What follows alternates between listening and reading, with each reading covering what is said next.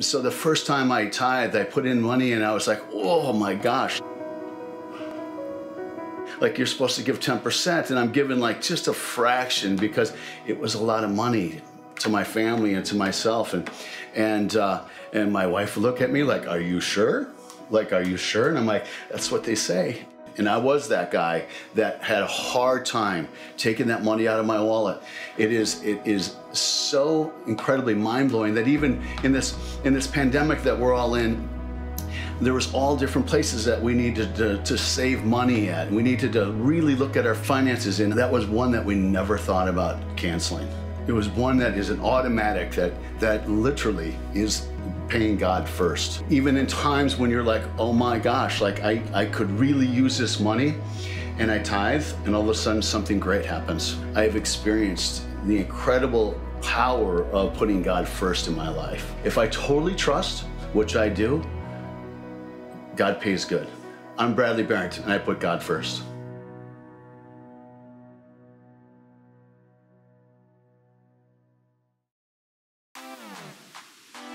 What is a pocket church? Well, it's really simple. Pocket churches are small, intimate gatherings where you can connect and grow with others in your Jesus journey. Together, we watch the message, we worship, and we talk it over with the discussion questions that are provided each week. Kids service is available on demand to watch in a separate room or on a smart device. You can do a pocket with your family, friends, or in a small gathering. Every pocket is different in when and where they meet. Find a day and time that works best for you to attend or host. The only qualifications you need to be a host is that you enjoy being around people and pointing them to Jesus. We will give you all the tools you need through a weekly email with hosting tips. It's that simple.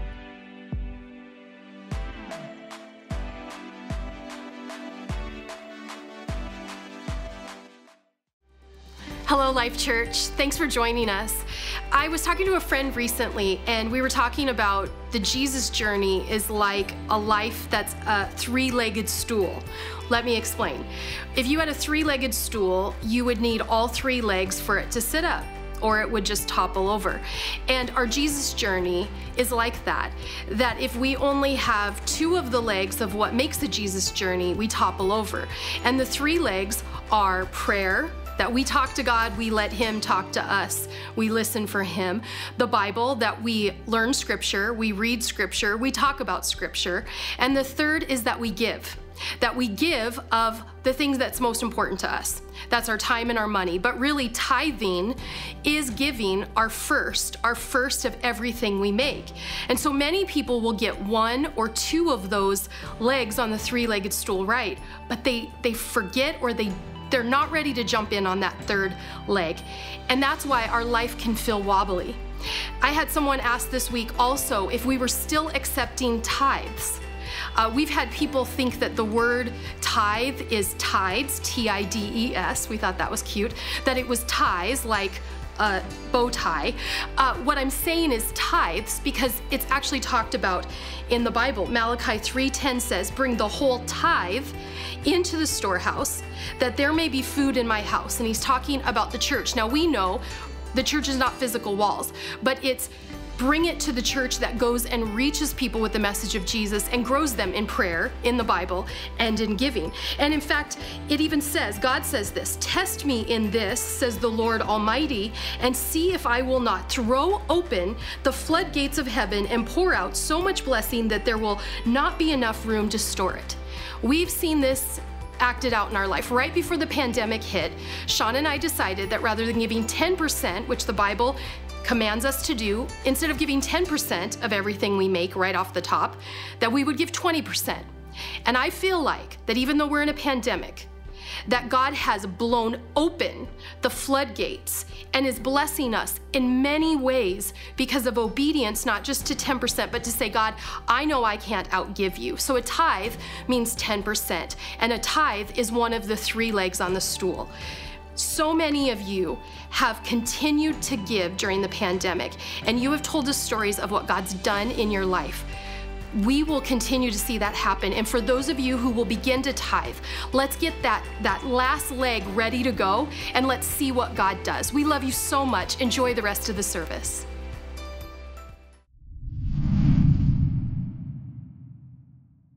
When we left off last time, Paul had just left Ephesus and he really wanted to go to Corinth, but he couldn't. A conspiracy theory had been launched there by some disgruntled church people and a group of false apostles who were questioning actually the legitimacy of Paul's qualifications as an apostle. So rather than going to Corinth to avoid conflict and an ugly confrontation, Paul writes a letter. It's what we now know as the biblical book of 2 Corinthians. And even though he was deeply hurt and deeply offended by what was being said about him, it's the most pastoral of all the letters that Paul would write to any of the churches that he started. In it, we see him both comforting his people and confronting these false apostles. Last week, I left you with a practical application. I encouraged you, go and find a selfless servant, someone who's doing their job in the midst of this pandemic, and bless them. A teacher or a daycare worker, a delivery driver, a restaurant or grocery store employee. And I said, it doesn't have to be financial. If you don't have any extra money, bless them with your words, with thank you, or an I appreciate you, you're doing a great job, or you know, you're making a difference. Did you do that this week? I hope you did. Because if you did, I promise you, it made a big difference for those people. This week, I want to try to wrap up this series we've been in by sharing a message that we're calling The Letter. So once the correspondence had been dispatched to Corinth, Paul continued in the north for an entire year. After encouraging the churches of Macedonia, he targeted and traveled to a fresh territory, the neighboring province of Illyricum. Kind of sounds like a prescription drug, doesn't it? Like, if you're taking Illyricum, you may experience side effects of, not a prescription drug, a mountainous region bordering the Adriatic Sea. It's what we now know as modern-day Yugoslavia and Albania. And he indicates to the Corinthians that he and his travel companions had gone through this painful preparation process of purifying themselves spiritually just for this trip. He says, we live in such a way that no one will stumble because of us, and no one will find fault with our ministry. In everything we do, we show that we're true ministers of God. We patiently endure troubles and hardships and calamities of every kind. We've been beaten, put in prison, faced angry mobs, worked to exhaustion, endured sleepless nights, and gone without food. We prove ourselves by our purity, our understanding, our patience, our kindness, by the Holy Spirit within us, and by our sincere love. We faithfully preach the truth. God's power is working in us. We use the weapons of righteousness in the right hand for attack and the left hand for defense. We serve God whether people honor us or despise us, whether they slander us or praise us. We're honest, but they call us imposters. We're ignored even though we're well known. We live close to death, but we're still alive. We've been beaten, but we haven't been killed. Our hearts ache, but we always have joy. We're poor, but we give spiritual riches to others. We own nothing, and yet we have everything. And gosh, I listen to that and I love those verses. They just resonate. They just drip with who Paul really was. And you know, during this trip in the north, Paul nearly crossed the Adriatic to visit the Christians who were living in Rome. But the opportunities for Jesus in Illyricum, they left no time. And finally, in the 3 winter months of late 56, early 57 AD, Paul would journey back south to visit Corinth. When he arrived in mid-December, their troubles, they had subsided and no breath of controversy was heard. Instead, in a healthy and happy atmosphere, he could focus the bulk of his time on a new project, a letter to the Christians he'd for so long desperately wanted to visit in Rome. It would be the distillation, the culmination, the extraction of his hard-gathered thoughts on Jesus, what it means to serve him, and how to properly, passionately pursue that relationship. It would be the closest approach he'd take to actually writing a book. It would be a carefully constructed, beautifully crafted literary composition, one which, if he'd never written or spoken another word before or wouldn't after, would entitle him to rank with Socrates, Plato, and Aristotle among the greatest intellects of the ancient world, if not of all time. And this letter was personal in many ways. Unique to the others that he'd written in the past, Paul, he already had several friends and acquaintances in Rome. Priscilla and Aquila had returned there from Ephesus. His friend Epaenetus, who was the first person from Asia to become a follower of Jesus, he was there, as were Andronicus and Junia, who'd been in prison with Paul at some point, and among others, his friend Rufus, whose mother was like an adopted mom to Paul. These were Paul's people. He'd missed them during his travels and looked forward to seeing them again. He also looked forward to being able to sit and enjoy a church he'd neither started nor was in any way responsible for. He'd already been praying for them regularly for quite some time. He couldn't wait to hear about and experience their faith firsthand. He didn't plan on staying in Rome long, since he was determined to go where Christ was not named. He had his sights set on Spain, the highly civilized, most westerly province of the empire. He could stop in Rome on the way, but again, he wouldn't linger, since he was determined never to build on another's foundation. But since his calling was to all pagans, whether civilized or savage, educated or ignorant, he was also eager to preach the good news to those who live in Rome and to win converts there. But this visit, it would also be of mutual benefit. He said, "I long to see you that I may impart to you some spiritual gifts to strengthen you. That is, that we may be mutually encouraged by each other's faith, yours and mine." By this time, he'd been a Christian for a quarter of a century. He was in his late 50s, mature and secure in the faithfulness of Jesus in all the changes and challenges of life. So there's this calmness and magisterial confidence in this letter. It's by far the longest he wrote. It contains some of his most profound, difficult, and beautiful writing. It's one of the most studied, critiqued, scrutinized, debated, decisive, and influential books in all the world from any time, region, genre, or religion. Its every word has been thoroughly examined under theological, philosophical, and textual microscopes. But before it could be analyzed by experts, the words were first heard by Tertius, Paul's scribe for the letter, and oh, to be this guy, to hear such a great masterpiece in real time. And so with his greetings and preliminaries over, Paul dropped straight into the work at hand, and the theme rang out in the room at Corinth where they worked. He declared, "I'm not ashamed of the gospel. It is the power of God for salvation to everyone who has faith, to the Jew first, and also to the Gentile. For in it, the righteousness of God is revealed through faith for faith." Then Paul announced his thesis, his text, a quotation from the great prophet Habakkuk, 6 words in Greek that have been translated to 6 revolutionary words in English. "The just shall live by faith." Paul kept moving. He showed how all of humanity has an instinctive awareness of God, but has knowingly rejected him and excluded him. As a consequence, pagans had slipped into a moral cesspool similar to the one that surrounded Paul in Corinth and needed to reverse their ways. But he wasn't letting his own people off the hook either. He confronted the fact that with all the privileges stemming from God's revelation of himself and their pride in their destiny as God's people, they had adopted a smug superiority toward the pagans. And they did that because they had stubborn and rebellious hearts.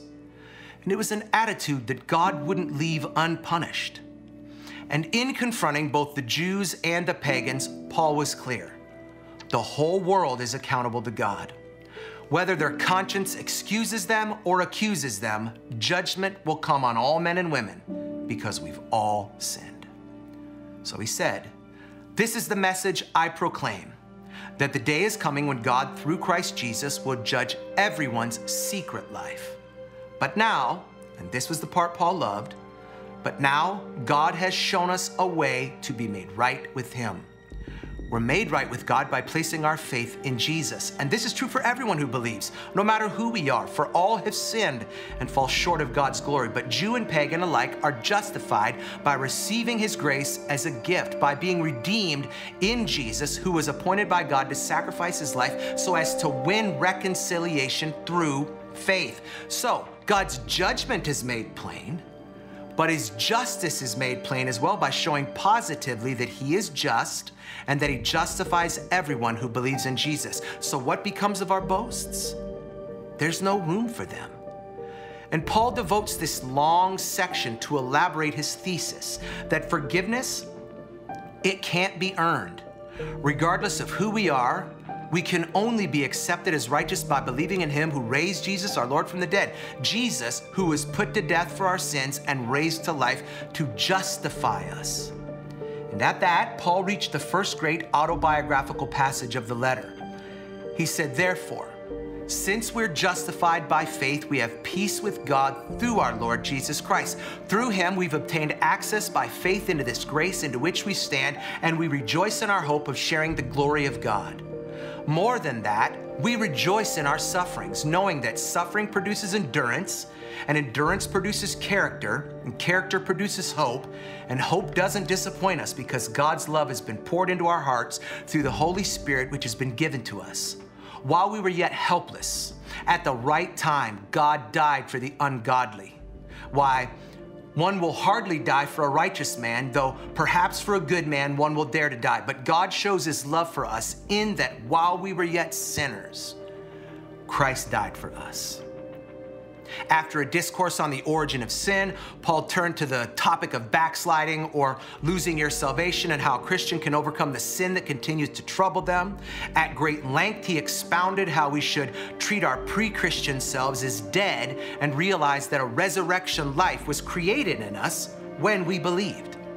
And he didn't feign personal perfection, but instead he owned his struggles. He bore his soul, admitting, I failed to carry out the things I want to do, and I find myself doing the very things I hate.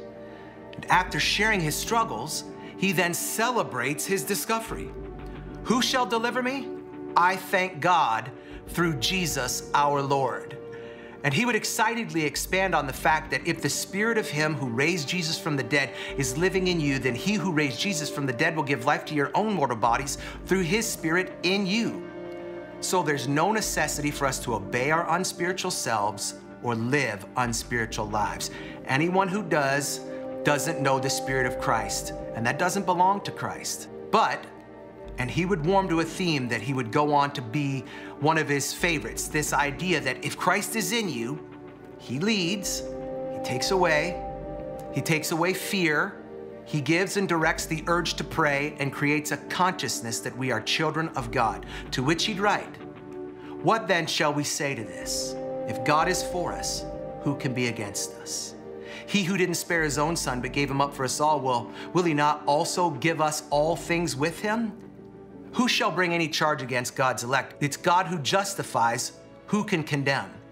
Is it Jesus who died? Yes, who was raised from the dead, who is at the right hand of God, who indeed intercedes for us? Who shall separate us from the love of Christ? Shall tribulation or distress or persecution or famine or nakedness or peril of the sword? No, in all these things we are more than conquerors through him who loved us.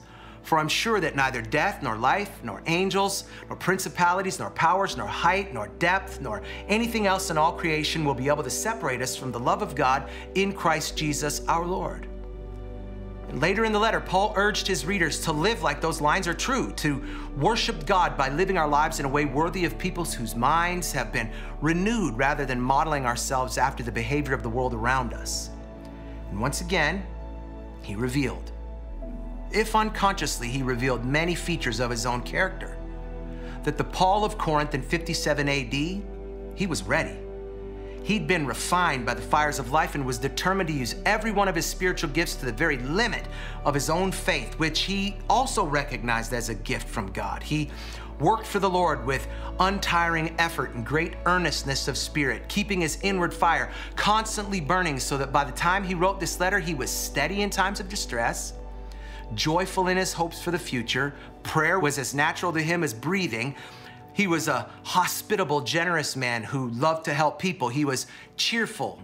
He didn't do his acts of kindness sanctimoniously, grudgingly, or smugly. His love was genuine and unsimulated, and he had a marked touch of sympathy, rejoicing with those who rejoiced and weeping with those who wept. He didn't choose the people who would be his companions with an eye for class, wealth, or position. The humblest Christian found him ready to go out of his way to do a good deed or share in an experience. He had a gift for counting every person as better than himself. He loved his fellow Christians and was a lovable, likable man despite his hard-earned rough edges. He counted it most important to live harmoniously with fellow believers. As for non-Christian Jews and pagans, Paul did his utmost to live at peace with them no matter how much they disliked him. He hated evil. He wouldn't let mockery, discouragement, the malice of antagonists or imposters loosen his grip on what he knew to be good. But instead, he blessed his persecutors and prayed for them, just as Jesus had instructed in the Sermon on the Mount, which Paul could quote verbatim. He repaid evil with good, feeding his enemy if hungry, giving them drink if thirsty, and not seeking revenge, but instead leaving the Lord to look after the question of just payment. He said, "Don't be overcome by evil. Overcome evil with good." So as he dictated this magnum opus, this most important of works, he contemplates and channels all the challenges he's faced for the past 25 years. The mocking and the loneliness, being beaten with sticks and whipped over and over again, the prisons and dungeons he was left to rot in, being shipwrecked and lost at sea, and he details how all of those struggles revealed to him how he needed to live his life so full of Jesus that there was no room left for himself. That his desire was to be able to walk into any city or situation and be so full of Jesus that the people he encountered were left with no option other than to want to embrace the same Jesus who had embraced Paul in his deepest times of need and would do the same thing for them. And it made me wonder, do I have that same impact on my situation and my settings? Do I change whatever room I enter?